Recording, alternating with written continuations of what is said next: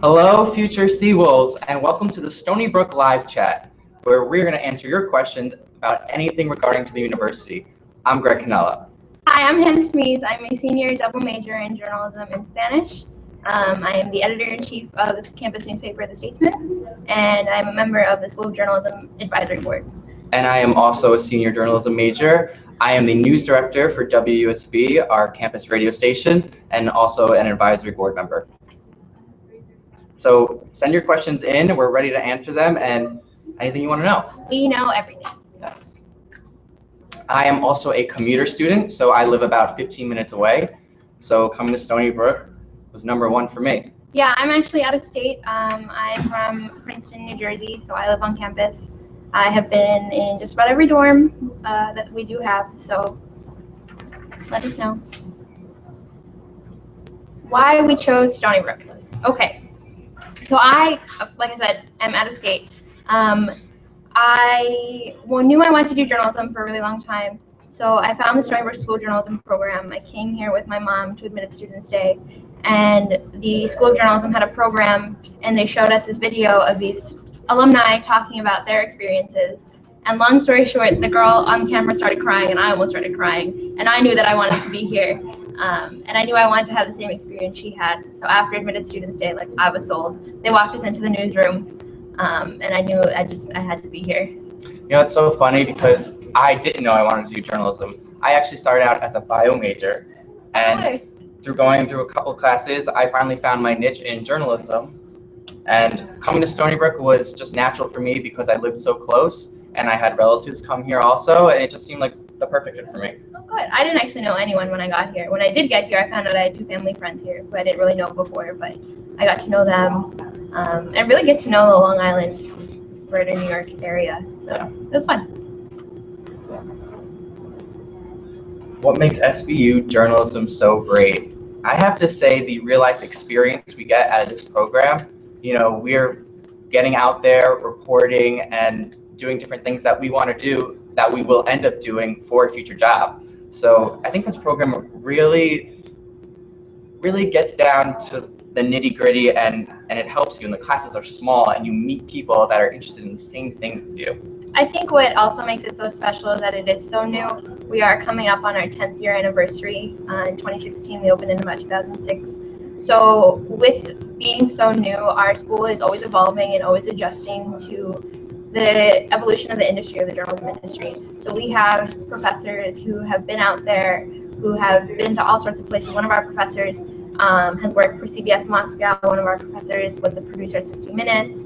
Our founding dean, Howard Schneider, was the editor-in-chief of Newsday for a few decades. So everybody is very accomplished in their own fields and also very willing to adjust to how the industry works, which is really hard to find at a lot of other journalism schools that have been around and established for like 100 years.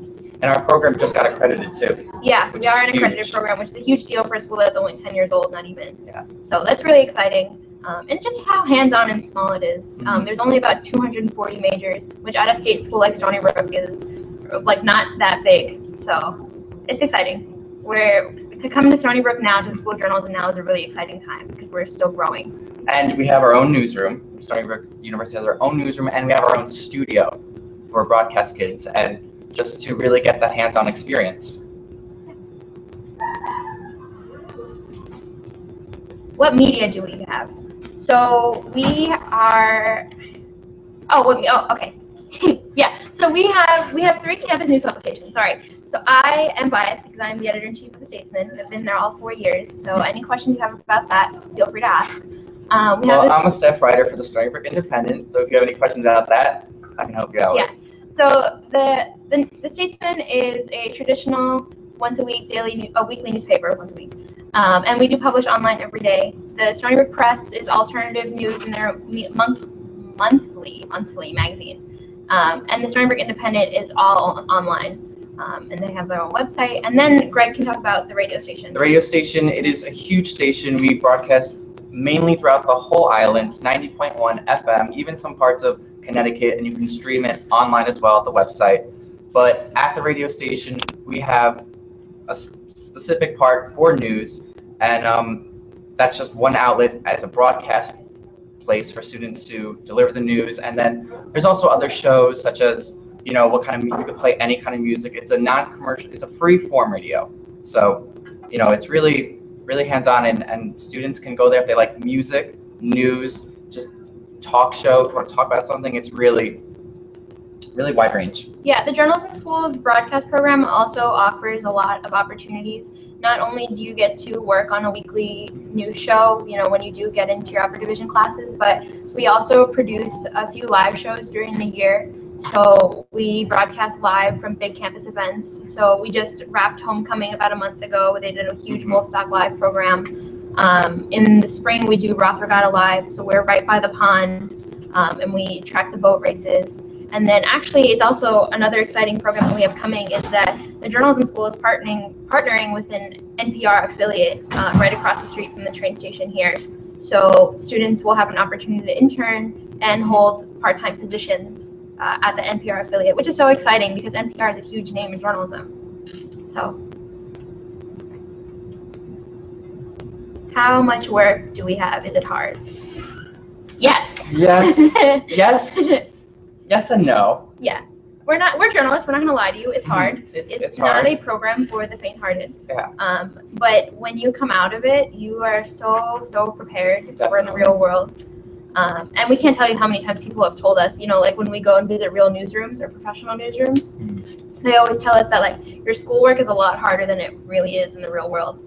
But the journalism major is about 49 credits. Yeah. 49 credits, and I mean, you start out writing, and then you get into broadcast, and then you pick which one you want to do. So there's really something for everyone. There's web, people like online writing. So.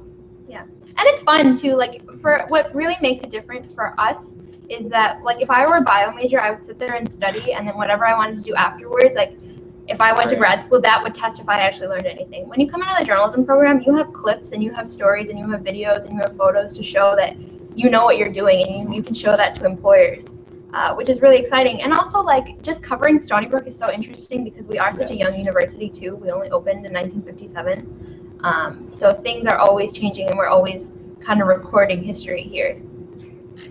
Plus, we have the campus that's in Southampton, and we have the Manhattan campus. So there's news throughout the whole island that you could cover. And with the journalism program, it is a lot of outside work. So you're really just getting out there. You've got cameras, tripods, interviews. It's really hands-on and really teaches you and prepares you for the real world. Yeah. As you learn what you're doing, it gets easier, obviously. I'd say probably the hardest part is not hitting someone with a tripod when you're walking around campus or when you're on the bus. But it happens. It happens. They don't understand. It's fine. Yeah. Just say sorry, walk away. So as far as internships, I know for me, over this past summer, I interned at News 12 Long Island, which is our local news station here, for those of you who don't know. And it's mainly focused in television news. So that hands-on experience there, prepared me so much. This program has prepared me so much just for that. And it's something to put on my resume, and I've got so much out of it and met so many connections through it, too. Yeah, I've actually had 2 internships while I've been at the journalism school, and the journalism school actually really helped me get those. So the first one I did was at the Council on Foreign Relations in New York City. So I was commuting to the city twice a week. So, it was a hard semester because I was always running around, always busy, but it was a lot of fun. And actually, my supervisor who I was working for was a friend of mine who I had met at the Statesman 2 years before, and he graduated. So that helped, and it was really nice to go into a professional environment for the first time and have somebody who knew me and who I knew and who could really help me grow.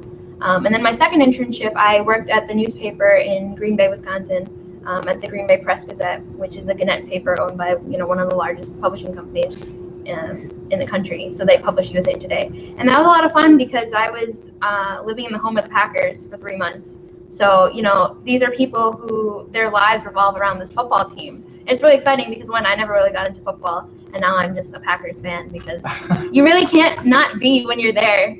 Unfortunately, I was there during the off season, but it was a lot of fun. I was in some place that I had never been before. I was around people who didn't look like me, who had never really been around somebody who looks like me. Even for internships, though, for people who aren't journalism majors, I've known people in the bio department or chemistry who do a lot of research. And with the Stony Brook Hospital right here, that's one of the #1 benefits of this school is that you're right there and all the experience is across the street. Yeah, and you can also get so many internship opportunities on campus through the Career Center.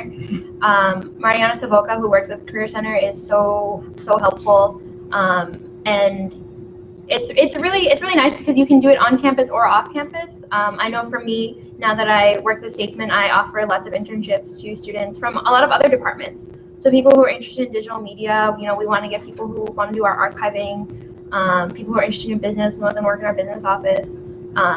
So there's really lots of options for everybody. What kind of jobs have people gotten? Okay. In terms of journalism, we have a little family at CBS. We have people who work in all parts of CBS News. Yeah. We do have a couple of professors as well who have come from CBS. We had somebody at ESPN. There was News 12. Yeah. A reporter for News 12. Definitely Newsday as well, because that's right here. We have people who also work at the Times Beacon Record newspapers, which are more local to the North Shore of Long Island. We have an alum, like I said before, at the Council on Foreign Relations in the city. And then we have people in DC. We have people like really all over the world. Life on campus. Life on campus is fun. Stony Brook is the kind of school where it's not so big that it's overwhelming, and it's not so small that it's suffocating. Right. So there's always events going on campus. I think a lot of people have always thought that Stony Brook is a commuter school, which it's not, because we have one of the highest resident retention rates in the SUNY system. So, there's always programs going on. It's really exciting because a lot of the student groups make an effort to hold events on the weekends, so that for students who are here on the weekends, to keep them busy, keep them involved. So there's always, in the fall, it's really nice because we have little farmers markets in the academic mall. We do Strawberry Fest in the spring. So there's a lot to do. As far as commuter-wise for life on campus, the Commuter Association really helps put together these little things to keep bringing people together, because as a commuter, it could be hard meeting people. But I would say, they have movies, drive-in movies, relaxathons where they're bringing people to massage you, and photo booths, and just to have fun and be carefree during these stressful times like finals weeks or midterms. So, they really host these events to also benefit you academic-wise, so you don't get caught up with the stress and the books, because we've all been there before. So this one time, my friend is an RA, and she hosted a program during finals week where she had this animal shelter bring puppies to her. To de-stress people? Yeah. So I went to that. Yeah. So you sit in the grass and you play with these dogs, and it is so gratifying. Yeah. So there's lots of things. Stony Brook does take care of you. So definitely. I wouldn't worry about that. Yeah. We're just waiting on some questions. Sports. Okay. I love Stony Brook sports. She's a big basketball fan. Yeah. So I can't say I'm a big basketball fan. I'm a big Stony Brook basketball fan. Stony Brook basketball. But I came to Stony Brook as a really big soccer fan. I have been for a long time. So all of our sports are Division I, all 18 teams. Our football team is in the CAA conference, and then the rest of our sports are in the America East Conference.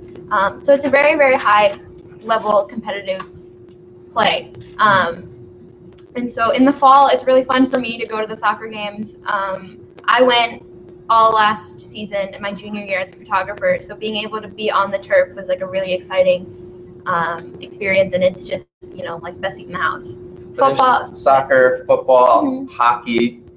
Yeah, so our hockey team actually, which I will always talk about, our hockey team is actually not an athletic team. They are a club team, but they are number 3 in the country, and they started their season as number 1. So actually, if you have a car or if you have friends that have cars, that's a really, really fun thing to do. The rinks in Hauppauge is about 15 minutes from campus. Yeah.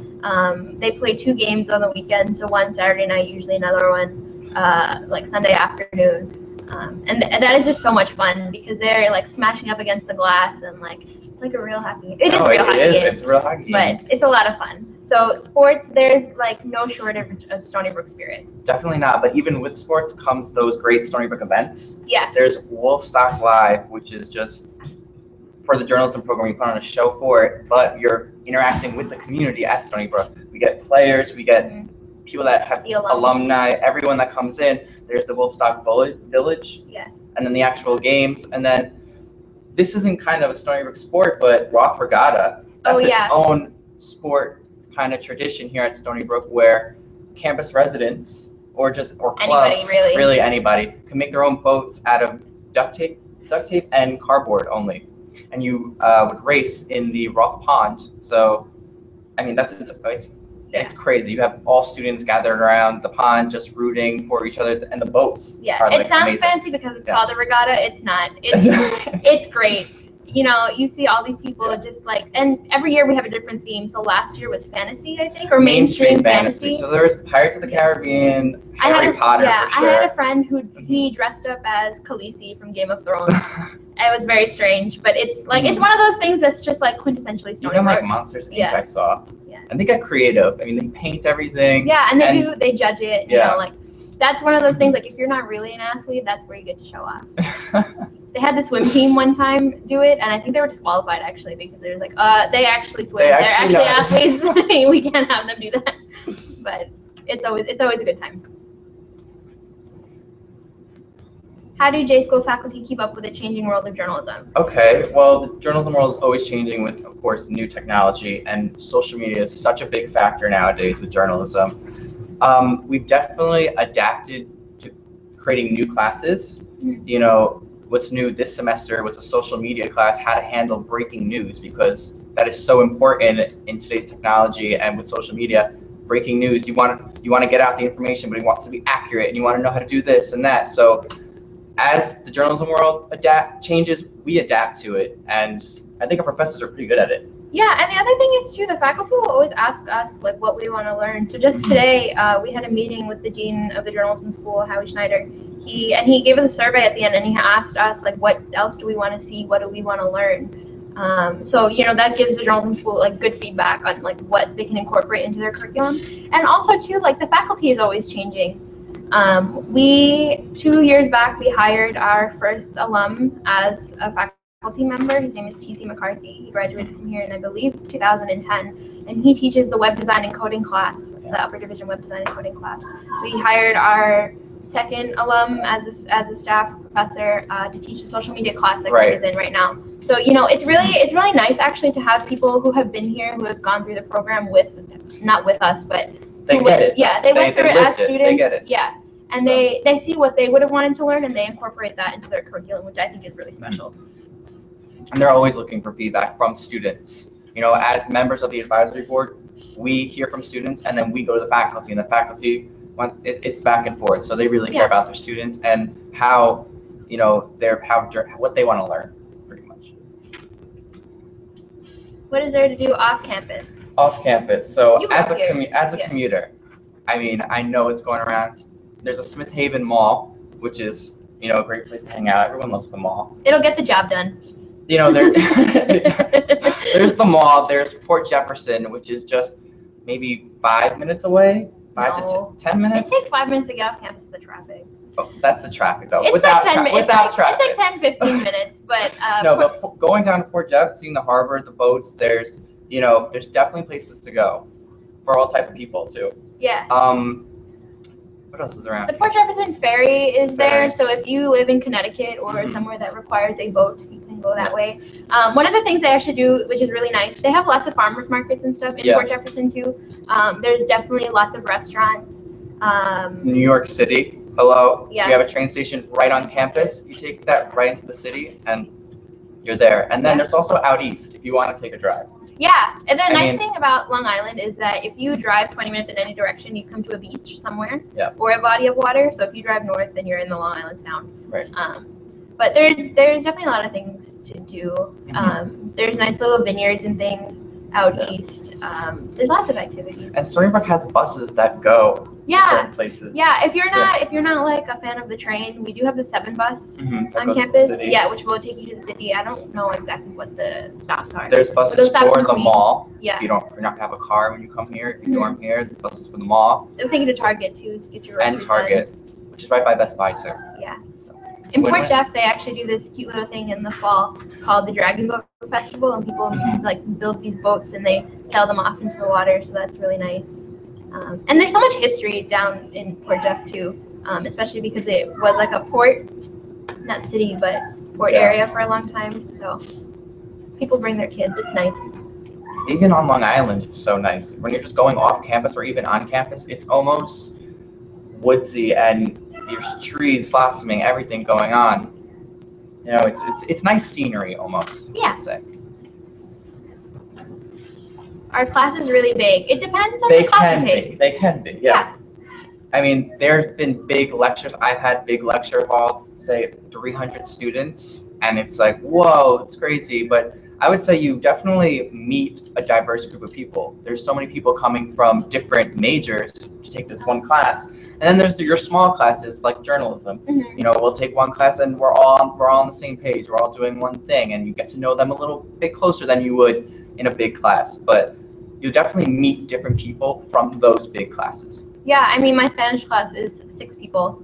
Yeah. So that's like, it's easy for me because of journalism, because like our department is so small and tight knit anyway. But I know for the other people coming into Spanish, there's only 6 people in the class, and then they're forced to talk. It's like a little nerve wracking, but it's really nice because then you really get that hands-on learning experience from your professors too. And plus, when it's 6 people, it's easier to negotiate deadlines. So. How do you prioritize your time? It's always changing. Definitely. Sometimes there are things, I think one of the biggest things that I had to realize was that I can't be perfect. I can't please everyone. I can't do all the things I need to do as I want to do them. But I definitely always put school first, just because, I am out of state, so my tuition is a little bit higher. But that's what I really came here to do. I came here to learn. So I usually put school first, but if it's something that I'm really going to learn from, if it's something that's really going to benefit me in the future, that it usually takes priority. Yeah, I mean, for me, as far as time management, I always set aside, maybe I'll do a little bit more for this because it's a bigger thing than for something else, or, I know I have this due, so I'll do something else. It's really about your schedule and keeping up with what you have to do. Yeah. And sometimes things just always kind of fall into place. Yeah. So you'll figure it out.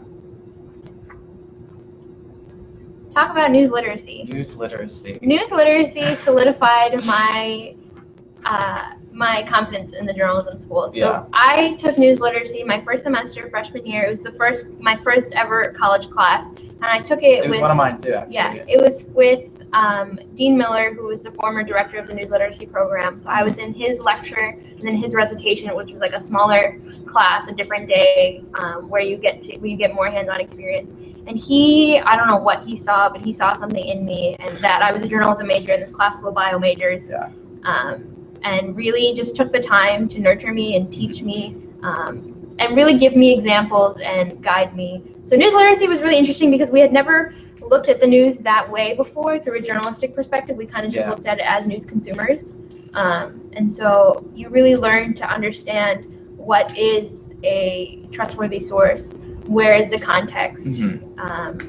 Verification process, all that stuff. And it's not, newslit is not just for journalism majors. There's all different majors take this class, and it's just for your own knowledge to learn about news and really be aware.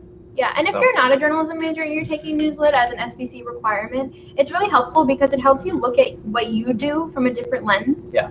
And it's also a nice break. I know a lot of people, their first semester, if they're like a heavy science major, you are always studying, you're always, doing something, you always have problems to hand in. But for newslet, it's kind of nice to just sit back and like watch the news and like really absorb the information about the world around you. And we know lots of people who were originally science majors, took newslit, changed their life, and they're like, okay, journalism. What sorts of equipment do you use? I mean, we've been starting to use GoPros because that's really big in journalism. So GoPros, you see it all over, different footage, but I mean, for using it for news is a whole new experience. We've got JVC cameras, we've got Nikons, we've got a bunch of tripods for certain things, mics, stick mics, lavalier mics.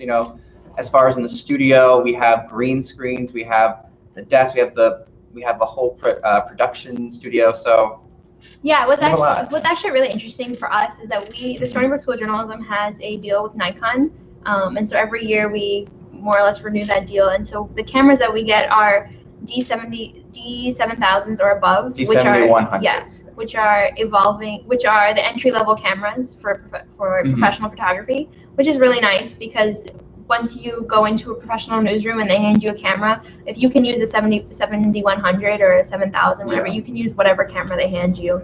And what's actually really interesting about our studio is that Marcy McGinnis, who was our former and founding associate dean of our journalism school and who was also with CBS News, they brought that anchor desk from CBS News. And so they assembled it here. So there's a lot of history there too. So it's really exciting to know that either Dan Rather or somebody else, sat behind that desk where you're sitting now. Right, and even as far as equipment-wise, you're using Nikon, say, for certain content for the web. They're teaching you, we want to use this kind of footage for the web because it's richer, it's blah blah blah. And then you have certain broadcast cameras that you would use in every day if you were a reporter for a news organization. So the equipment differentiates between what you want to do, and you get experience of a little taste of each almost. All of our equipment is what they use in standard newsrooms. Right. So it's really nice because when you go out into a professional newsroom, you're familiar with everything, you know how to do everything already. As far as in here in the newsroom, we do have Macs that are updated about every 5 years or so. We edit all of our video in Final Cut Pro. We use Adobe Photoshop, Adobe Bridge, After Effects. After Effects, Adobe Audition to edit audio. So it's really nice because you have all these tools in your toolbox, and when you go out there, people are really impressed by the wide variety of things that you know how to use and how to do. Advice for incoming students. Just take it in. Don't worry. If somebody had told me that as an incoming freshman, as the very nervous type A person that I was, I wouldn't have listened anyway. So it's fine if you do it. I don't mind. But there's so much about Stony Brook that you will learn, and then you just have to absorb, and you just have to be open to all of it. Yeah. If you close yourself off, you're gonna miss something. I definitely say, don't let it consume you. Enjoy it. You're coming here to get the college experience, but you're gonna have all these new types of classes that you're not used to. Yeah. So it's gonna be a hard balance, but definitely enjoy it and just don't get overwhelmed. Yeah, it's all for your benefit. It always gets better.